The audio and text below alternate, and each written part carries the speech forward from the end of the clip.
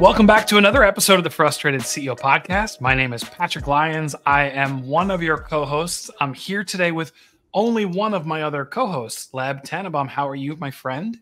I am good. Happy to be here. Good. What did you do with Patsy? Where is she today?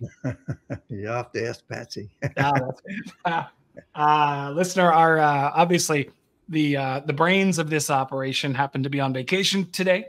So actually this week, good for her. So we are venturing forth without 1/3 of our team. It's just Leb and I today, but we are certain we're still going to have another great episode because we have a great guest to bring. Tune in. We know this is something that impacts so many of you listeners out there, and that's the topic of exits. So our guest today to help us unpack that topic is Mac Lackey. Now, Mac is an American entrepreneur who has started, scaled, and sold 6 companies, all of which were 7 or 8-figure exits. Mac and his companies have been featured on CNN, Wall Street Journal, Fast Company, Business North Carolina, US Today, and the New York Times. Mac has served as a member of the board of directors for LendingTree for over 5 years. He's currently an angel investor in over 50 companies. And here at home, he's the founder of Exit DNA, which is a guide for entrepreneurs and business owners who want to position their business for future sale. Now, full disclosure, we've been trying to get Mac on this program for over a year, but scheduling was actually an issue because Mac spends half of the year living in Spain. And in this case, it's not because of a business exit. It's actually because of a relatively new business venture. A little over a year ago, Mac purchased a professional soccer team in the south of Spain, Algeciras CF. So Mac, before you run off to Spain again for the upcoming season, welcome to the Frustrated CEO Podcast. Oh, thanks so much for having me. Yeah, apologies for taking so long to get here. Yeah, it was, we almost gave up. But when honestly, we didn't, the minute I heard you were back in the country, but also preparing to leave, I thought, okay, let's capitalize on this. So as I mentioned, Mac, a primary theme in our conversation today is going to be business exits. But I would think along the way, we're also going to have to hear lessons learned about starting and building those businesses to prepare them for sale. But let's maybe start with the end in mind, start with the exit. What are some of the biggest mistakes that entrepreneurs make when thinking about exits? It's such an important question. I would say there are a couple that come to mind very quickly. The first is honestly waiting and believing that if and when they decide to exit, they can kind of switch gears and create a great outcome, especially if they have a really successful business. It sort of follows logically that you've built a great business. A lot of people should be interested. Therefore, you want to sell it, you want to take it public, whatever your goals and dreams are, you just kind of hit a switch and that happens.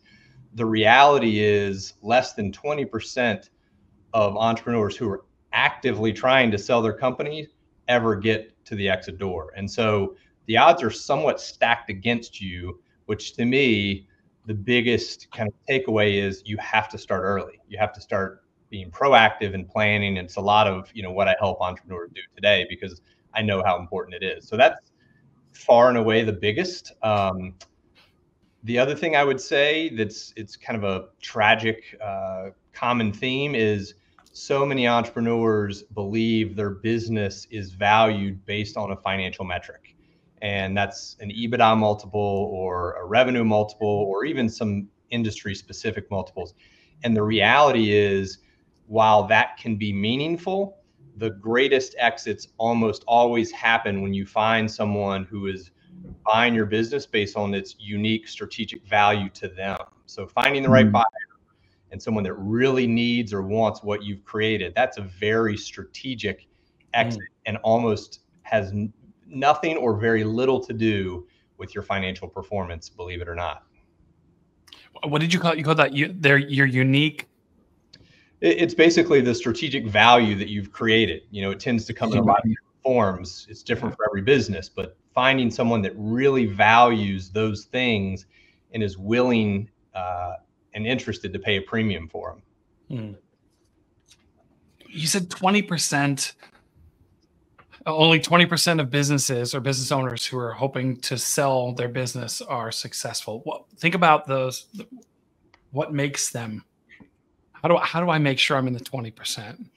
Yeah, I think there are a number of reasons why, a lot of entrepreneurs fall into the 80%. Of course, it is, unrealistic expectations. It is waiting too long. It's timing.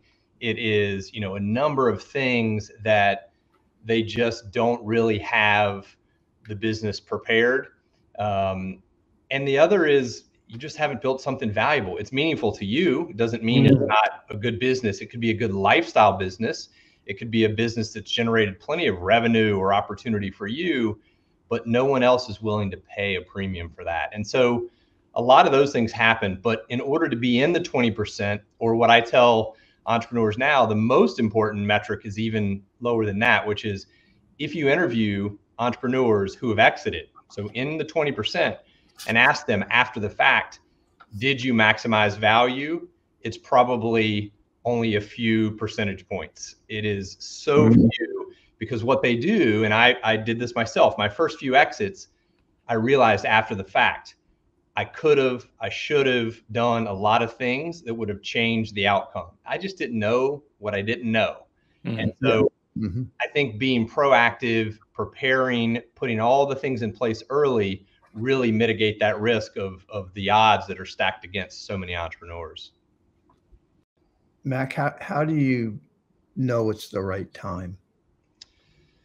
It's a really interesting question, because we have in my Exit DNA group, we have this session that I call the 5 factors. And the 5 factors basically encourages entrepreneurs to consider 5 categories, all of which I think speak to if and when someone should sell.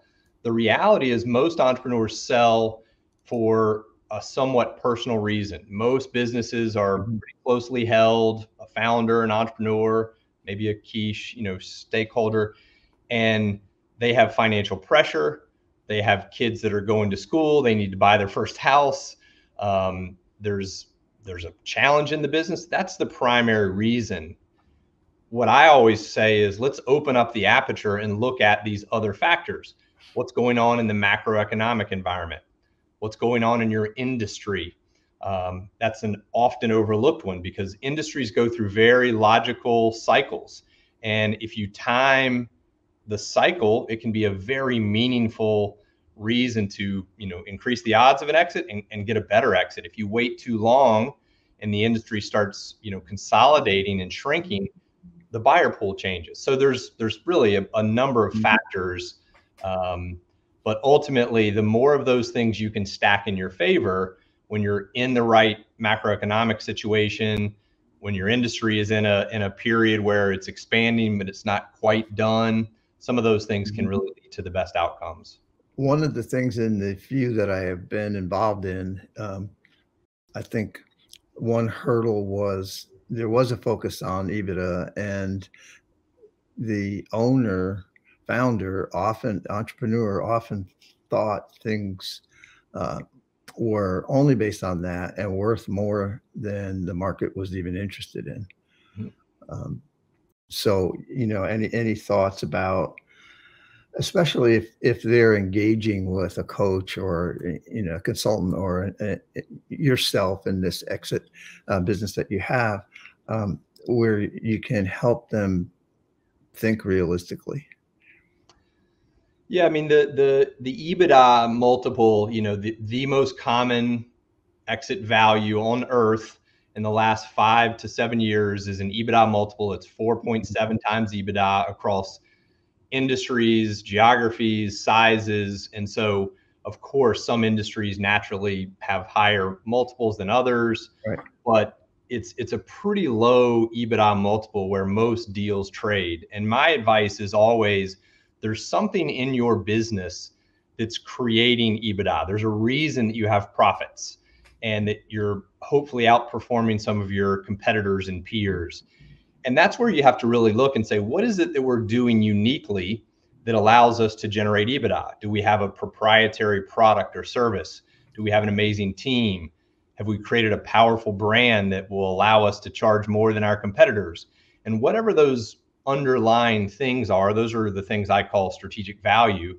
Identify those, but then really importantly, you have to open up the aperture to the market and say, and who in the world needs those things? And that's where the magic happens. Is you might have an amazing brand, a great product, but if you can't find someone that really needs it, then it falls short. But if you find an organization, or hopefully several companies, that say they've created something special, it's proprietary, it's protected with intellectual property, it has a great brand, it looks sustainable, then those things you sort of stack up and say, this is why someone's going to buy our business and pay a massive premium for it. And then EBITDA becomes a very secondary discussion. It's almost like, and oh, by the way, we have a pretty nice profit.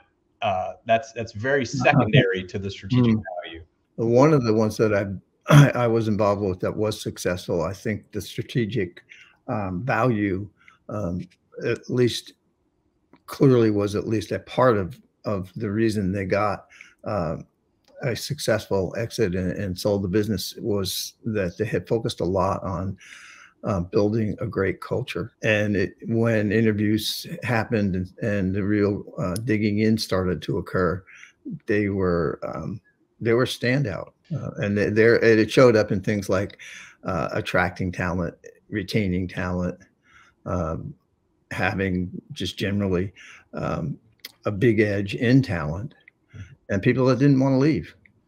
No, it's one of a number of categories which can be really powerful.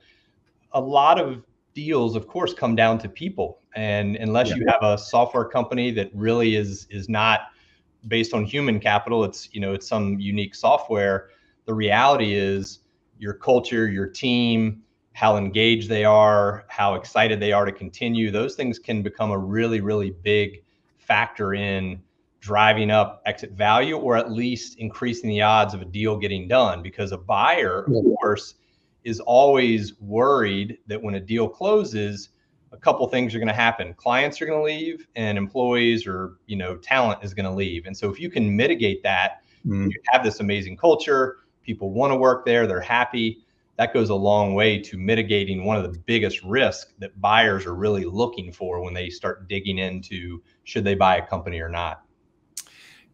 I know this is like a weird question, because you don't want to not have a great culture, but can that work against you when, for instance, so I working with a company right now that is at that seller stage, right? And there are a couple of options on the table. One is to sell to an outside person, and another is to sell internally. And I want to get your thoughts on selling, change the business, changing hands between family members in a couple of minutes. But one of the concerns that the employees have is, we have a great culture, and how do we protect that when the business changes hands? And so, yeah, now that I guess that's post exit. Do you have any advice on that, or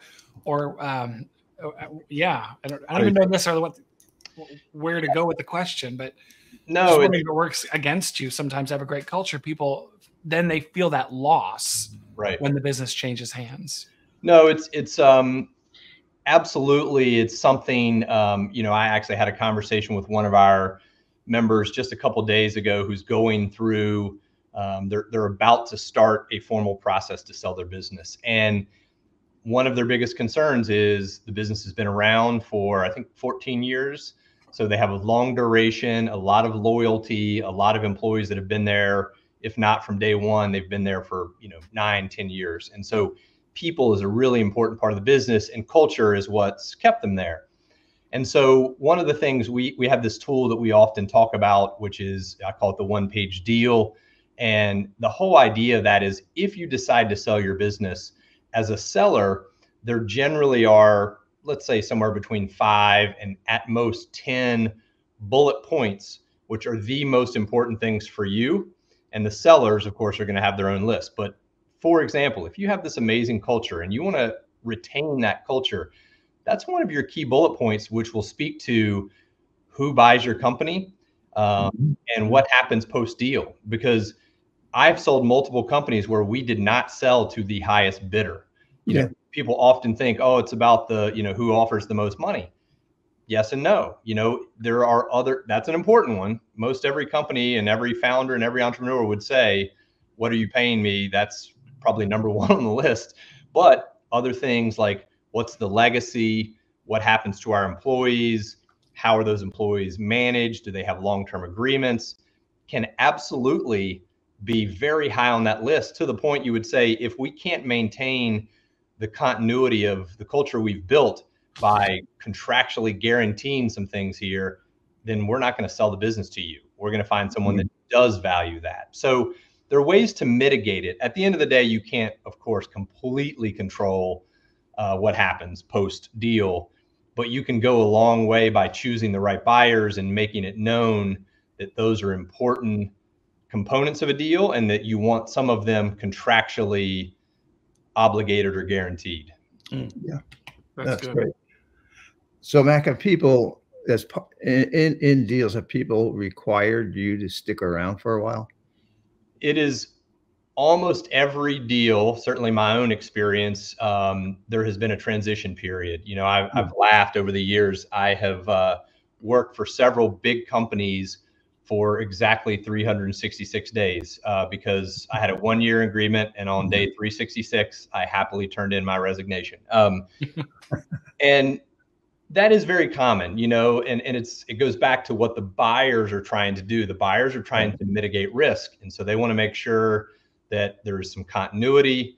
They want to make sure that I'm not selling them something that's about to fall apart, and I need to be a key part of that transition.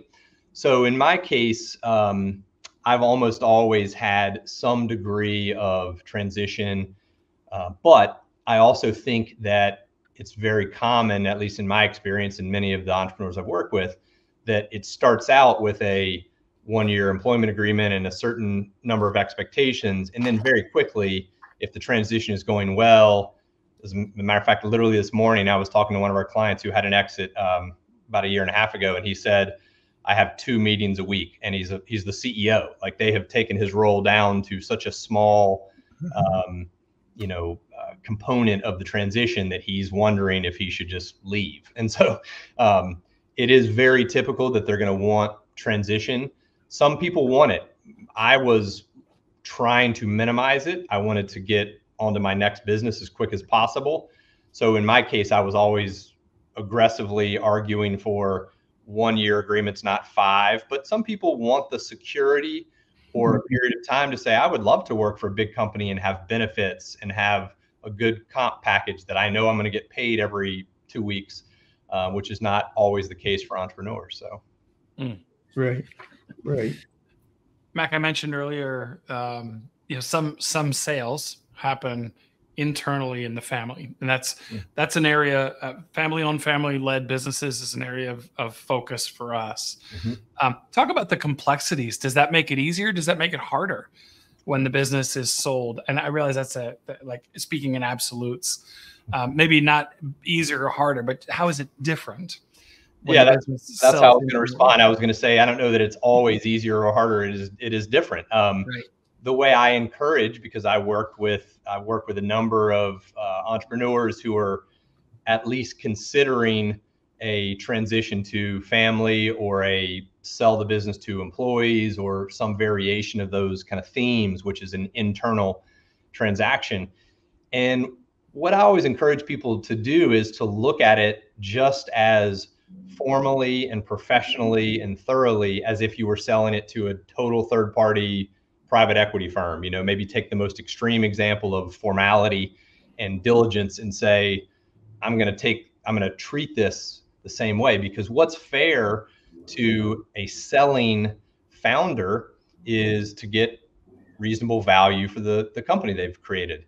And so understanding those dynamics often means you have to sort of step out of a little bit of the internal dynamics and say, okay, if I was selling this to a third party, what does the valuation look like?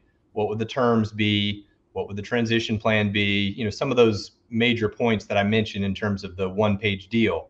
What are my 5 to 10 main priorities? And if we can get those down on one side of the sheet of paper and then the buyer, whether that's a family member or an employee or something more internal, has that same list. What's important to them? And if we can get alignment on those things, we can get a great deal done. Now, it's also interesting. My what was technically my sixth or my last, exit, if you will, was kind of an internal exit as well, because it was one of those situations where I really love the business. I was the majority shareholder. I was happy. The business was doing extremely well, but there was a little bit of a mismatch in age. I had two very young partners who were minority partners. And there was this question of, how do we transition the business over time? And for me, it was kind of I call it an all or nothing scenario. I don't want to sell just a little bit. I either want to keep doing what we're doing, or I would like to sell my interest and allow you to grow it for the next 20 or 30 years. But in order to do that, here's my number technically, right? So you kind of slide the number across the table. And the good news there was the minute we were aligned on there is a number, Mac would sell 100% of his ownership and transition it to us. Then all of a sudden we agree to that on paper. Now I'm sitting on their side of the table to help them finance it, because they don't have the money to buy me out, but I can help them if I'm motivated to get the deal done. So I like the fact that some of these transactions that are internal, once you get through the major points of what a deal needs to look like, you can become aligned on getting it done, because it's very common for young family members or young employees, for example, to not have the financing or the wherewithal to buy out the majority shareholder. But if you agree to terms, then all of a sudden you can say, okay, now I'm on your team. Let's go find a bank or a hedge fund or a capital partner to fund this buyout. And that's exactly what we did in my my last company. Mac, have you been around any transaction sales that have been ESOP?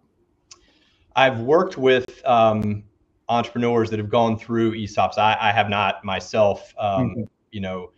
All of my companies, with the exception of that last one, were sold to third parties. I sold to public companies and private companies, and lots of variation in my particular exits. And the last one, as I said, was almost an internal transaction, although a hedge fund funded it.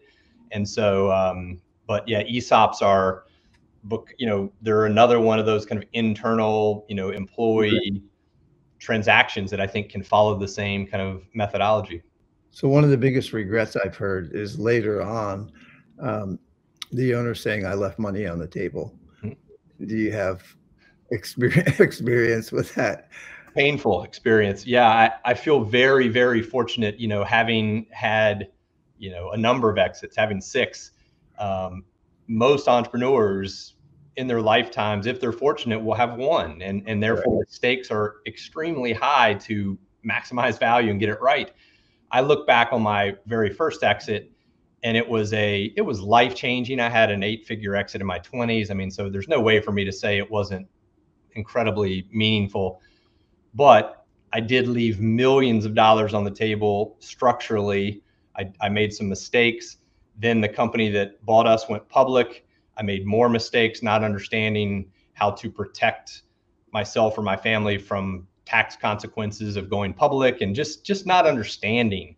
A lot of my motivation now is to help people avoid some of the many mistakes I made.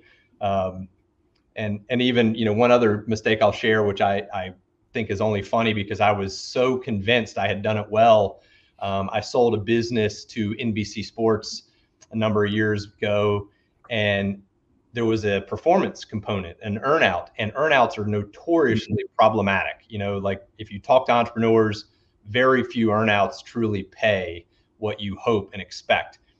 But I had really convinced myself I had done this very clever and thoughtful earnout that was going to be a home run. And it was about 5 days after the deal closed that they moved me from managing the team that was responsible for the earnout into a totally different part of the company. Oh, wow. Which they had every right to do. I just never anticipated it. And so I went from controlling the earnout to basically working on the M&A team and having no team.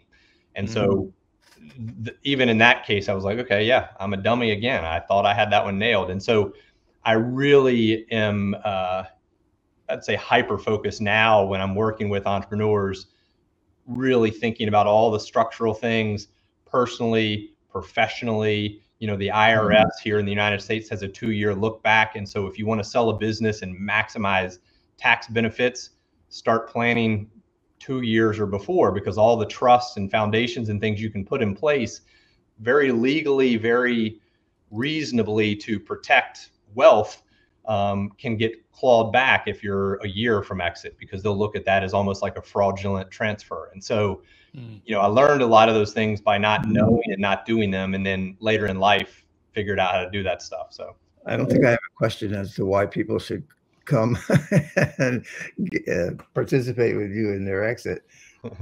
Yeah. Mac, well, I've heard this before. I'm sure you've heard it too. Right? You start a business to sell it. And yet most people start a business because they have a passion around something that they're doing, right? They want to make a big impact on the world, or they've got a great product or a great service. And so they go into it not necessarily thinking about their exit. They go into it thinking about, to your point, they don't think about the exit until much later. How would I start my business? And here, this is the question. Like, you've not only exited 6 businesses, you've started 6 businesses. How would I start a business differently, knowing I'm starting it to sell it versus thinking about it later? Does that make sense? It does. It does. And I think there's a key word that I use almost every day of my life, if not every day of my life. And that is what you want as an entrepreneur. The day you start a business till the end of the runway is you want the option to exit. You want people to want to buy it. You want them to want to pay you maximum value for it, because options is where all the leverage is. And so what I think about is, you know, when I start a business, I may or may not want to sell it. I just mentioned, you know, my very last company that I sold, I would have done it for 20 more years. I like the subject matter. I like the industry. I like the fact that we were doing very well. We grew it very, you know, fast and very profitably. But what I wanted is the ability to, at any point, for any reason, change. You know, I want to sell my interest. I want to sell the whole company. And if you have that optionality, you have enormous leverage. And I can assure you, every other transaction, short of selling 100% of your company, is also available to you if you have the option to exit, meaning you want to raise growth equity and take some chips off the table. You know, you've been running your company and you don't want to sell the whole thing, but you have not paid yourself really well, or you have a life event, you want to buy your first house and you don't have the wealth. If you have the option to sell the business, you absolutely have the option to recapitalize it and take a few $1 million off while still maintaining minority or majority interest. So I'm a big believer in, from day one, proactively think about, how do I have the option? How do I create the option? What do I need to be doing? And a lot of the stuff that we work on within Exit DNA is just constantly, slowly creating the strategies and tactics that compound over time. It's like Einstein's 8th wonder of the world, compounding interest. Same thing in exit value.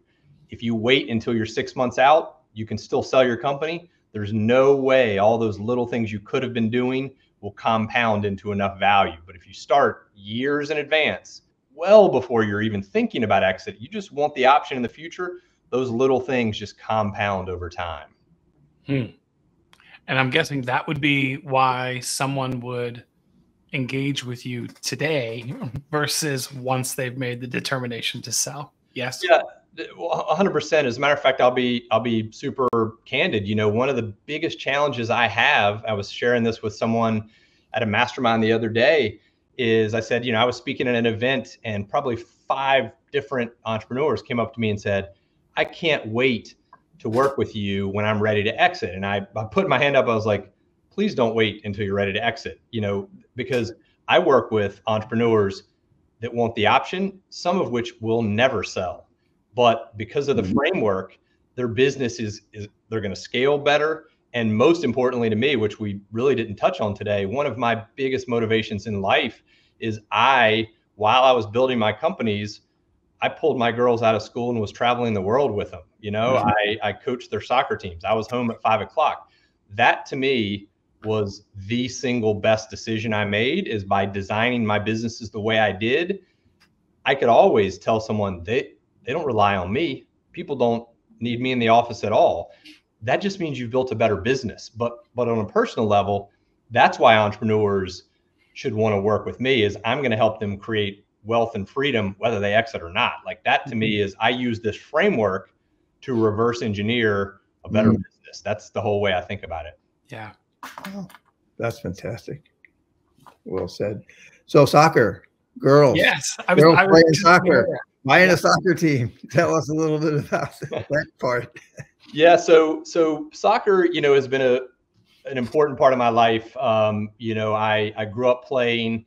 All of my goals and dreams when I was younger were, to play in college and play professionally and all those things. I mean, that's basically all I ever thought about and did. And I was very fortunate to kind of check off the soccer related things. I played in college. I was an All-American. I played professionally. So it was a big part of my life. And then when I started my first company, which was a tech business way back in 1995, very early internet, my first clients a lot of them were soccer related. Because that was my network. And so I was very fortunate to kind of continuously fuse my passion for soccer with my love of business and technology. So long story short, obviously at some point I stopped playing. I sort of shifted from player to fan. And then I shifted from, continue to be a fan to be a dad who had two girls that were playing and coaching them and trying to, get them to love the sport I loved. But it was kind of a bucket list, dream. We did move to Barcelona back in 2014 as a family, and I kind of fell in love with Spain and said, I'd like to retire here and I'd like to buy a team just because I think it would be really fun. It was kind of a harebrained idea at the time. And then about 3 years ago, I started thinking about it again and just thought, why would I wait until I retire? Why not buy a club now and enjoy it when I can still travel? And so, yeah, we bought a professional team, 115-year-old club in an amazing location in southern Spain. It's literally at the Strait of Gibraltar. You can see the Rock of Gibraltar over the back of the stadium, and you can see Morocco 14 kilometers away. Africa's right there. It's just this really special place on earth, and been an incredible experience for me. So and I want to talk about leadership and the role that plays in the value of the business, or if it plays a role in the value of the business. I know you started businesses with the intent to sell, or excuse me, you started businesses proactively thinking about the option to sell, right? Yeah. I'm getting the lingo, right? You didn't start this soccer team. No. You bought this soccer team. Do you buy a soccer team with the intent to create the option to sell? I mean, like, is it different, or is there similarity there? No, there's a lot of similarity. At least, at this point, it's so burned into my brain that that's the best way to build a business. Right. And I look at this team the exact same way, which is, right now, there's a part of me that would say you would have to pry it out of my hands. I love it. I'm having fun and I'm intellectually challenged because it's new. And, but very much like a number of my businesses, which I also loved, if someone came in today and offered me the right number, I couldn't sign the paper fast enough. I mean, because I would go buy another one, like, it's not like the end of the line for me. I would say, oh, this has been an amazing chapter. What's the next chapter? And so I definitely, when we acquired the club, I have no intention to sell it. I certainly don't have any intention to sell it anytime soon. But so many of the decisions we have already made are based on value that makes our club interesting to others, to private equity or individuals or brands. We moved from a kind of a no-name apparel brand to Nike, if, you know, when we bought the club, because we thought, hey, that'll raise our profile. And so a lot of our decisions are very intentionally value creation. And whether I extract that value as the owner who gets a dividend every year, or we sell the business, it all sort of feels the same to me, which is design it to maximize value. Got it. Awesome. So I'll have to remember to bill Nike as today's sponsor. Yeah. So thank you for that. I appreciate that. Absolutely. So talk about what is the role of leadership or the how does leadership, again, we're talking to CEOs, frustrated CEOs looking to raise the value of their business and perhaps give themselves the option, the flexibility of an exit. What role does leadership play in the valuation of a business? It's critical. I mean, a lot of the way my mind works, and this is not unique to me, this is, I think, smart business, is I just reverse engineer almost everything in my life. I look out a number of years in the future and try to imagine, what do I want it to look like? And the more powerful that picture is, the better. And then I basically reverse engineer it to today and say, okay, here's where I am today. What are the steps I need to take to get from where I am to where I want to be? And many of those steps include people, great leadership. And so in my case with the club, I partnered with a gentleman who had been the CEO of a La Liga multi-$100 million club. So in a lot of ways, I would say he's overqualified for the team that we acquired, because my vision and his vision, we have a shared vision, was we want to build this 115-year-old club into the next level, something really special. And in order to do that, I need to have someone that's already seen that level. For me, much as I'm passionate and feel like I'm knowledgeable about soccer, I've never run a professional soccer club, certainly in another country. And one of my core kind of beliefs is, to get anywhere in life, you find people that have already been where you want to go, ideally more than once, and learn from them. And so that's why people work with me from the exit standpoint. I've been there. I've climbed that mountain a number of times. I've found the shortcuts. I've made the mistakes. Similarly, I had to do the same thing with this club and say, hey, I am excited, but I'm not qualified to be the CEO. I need to find an amazing CEO. I need to find an amazing sports director to recruit our players and negotiate contracts. And so a lot of our vision ultimately breaks down to key people. That's what I was hoping you would say.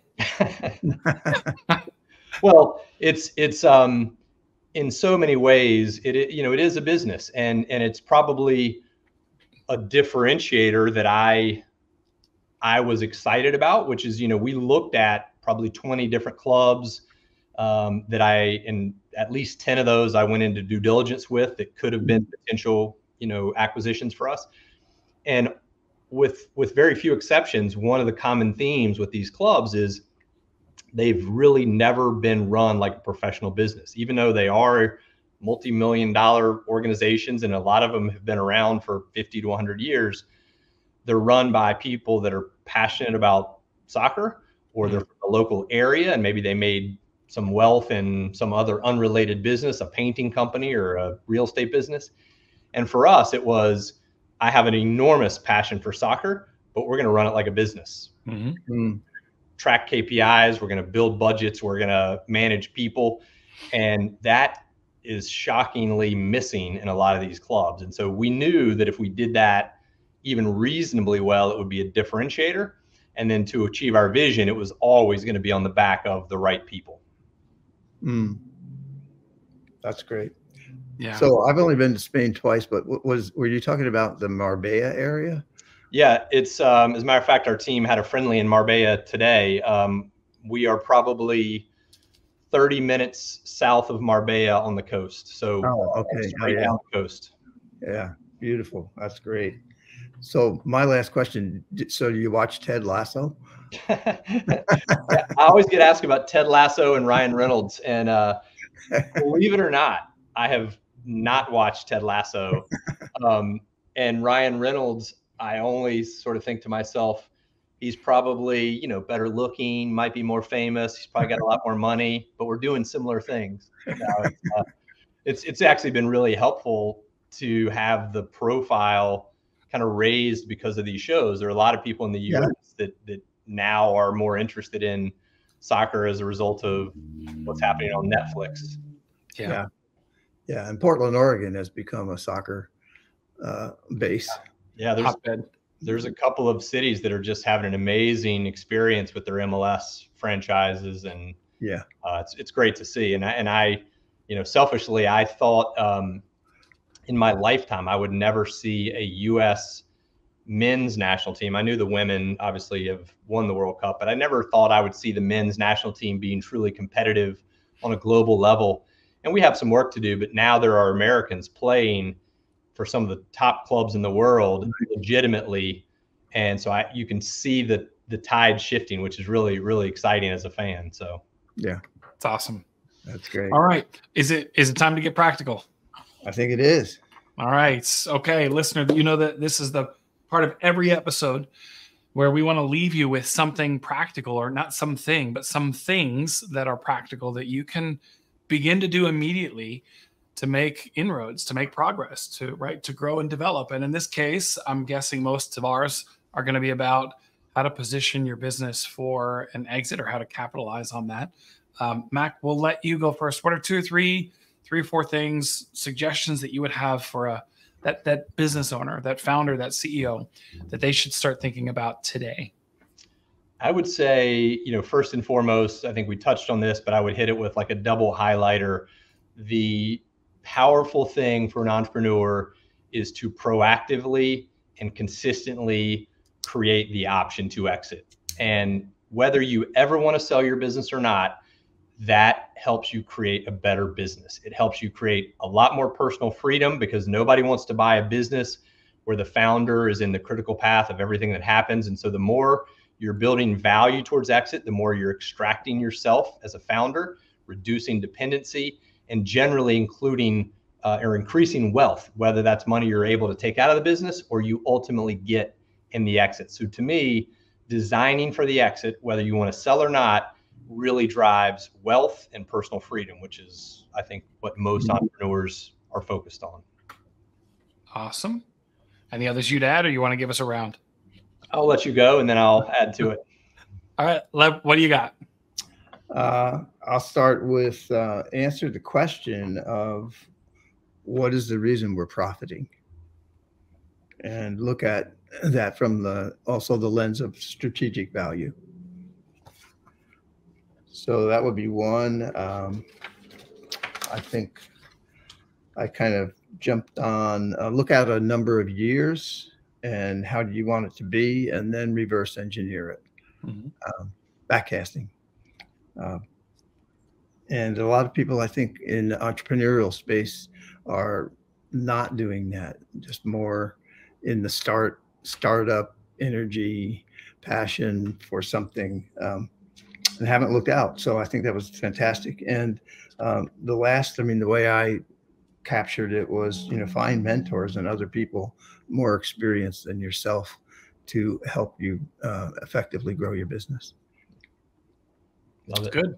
Patrick. All right, I got a couple. I thought this was a good piece of guidance, Mac. There's a difference between something meaningful to you and something valuable to someone else. And so learn and do the work to build that perceived value to someone else. That's just ultimately going to pay off for you at the end. Mac, you talked about this a few times, the concept of like creating your list. So what are your 5 to 10 main priorities, those things that you need or want through your exit, and then let that guide you in the process of potentially choosing a buyer and potentially outlining the terms of a contract. I thought that was insightful. And then let's see, maybe the last thing I will, I thought you were going to take this, but Mac, I thought it was great that leadership plays a critical role in the valuation of a business, and surround yourself with people who have already been where you want to go and who can help you get there. Yeah. So yeah, no, those are all great. And the only little quick comments I would add, just one, I think, very common mistake of many entrepreneurs is we think about the kind of proverbial mountain that we're all climbing, and we think about at the top of the mountain are the goals, the freedom to spend time with family, or it's the wealth to buy the thing. And a lot of what I feel like I have done in the past decade is help entrepreneurs see that is the journey. Like, you don't have to wait to put the flag on top of the mountain. If you want to spend time with your family, design your life around it now. Design your business so that you have the freedom to leave at 5 o'clock or to travel. And if that is a hurdle for you, it means you're not building the right business. And it's a harsh message, but it's so common that I know it exists. You can't extract yourself, but you have to design it with people and systems. So that's a really important one that sometimes feels like cold water to people, but I just know, because I'm surrounded by people in, my age group. My daughters are, 20 and 23, one's graduated university, one's in university. The time to spend with them was 10 years ago, not now. It's too late. Yeah. And so that's an important message. And then the last thing is just to highlight something I think you just said, which I can't stress enough, whether it's your employees, your co-founders, your leadership team, or what I often think about, which is mentors and advisors. Wherever you want to go in life, whatever you want it to look like, whether it's, again, wealth or freedom or success or impact, you have to find people that have already achieved those things and listen and learn from them. Do not try to figure it out on your own. I spent so many years thinking I just had to grind and work hard, and that was the formula. And then you can achieve some success, but then I realized much later in life, I can just find someone that's already done it, and they can tell me in about 5 minutes what I need to do. And so a lot of my time now, my own goals and dreams are, who can help me get to where I want to be faster, easier, with less risk. Yeah. It's such a key hack and strategy for every entrepreneur. Wow. It's great news. Unfortunately, Mac, the bad news is that means Leb and I are going with you to Spain. You're welcome. we have a lot to learn, and it sounds like you can teach us. So. I'd love to have you. Anybody that wants to come over. You'd get sick of us pretty quickly. All right, listen, Mac, first of all, thank you. Fantastic, great stuff.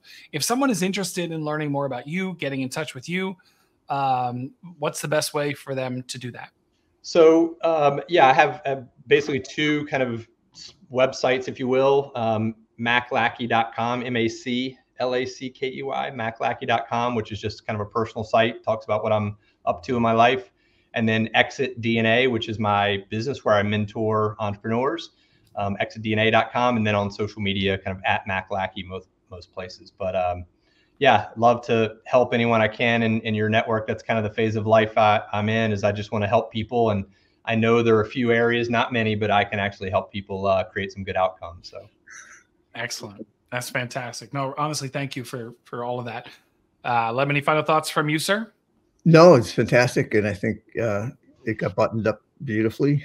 And I not only enjoy your intellect, but your heart. So thank you for sharing both. Thank you very much. I appreciate the time. Agreed. Yes. And listener, thank you for sticking with us to the end of another episode of the Frustrated CEO podcast. Please connect with, I'd say in this case, connect with all three of us. And don't forget Patsy, even though she wasn't here today. Connect with all four of us on LinkedIn. That's where you'll find us all hanging out. And please like, share, and follow, subscribe to the program. If you know someone who is in that phase of thinking about selling their business, or someone who hasn't started thinking about it but should, definitely check out exitdna.com, but also share this episode with them. That would be a great help to them and a great help to us. And I think that's it. We'll see you again next time on the Frustrated CEO podcast.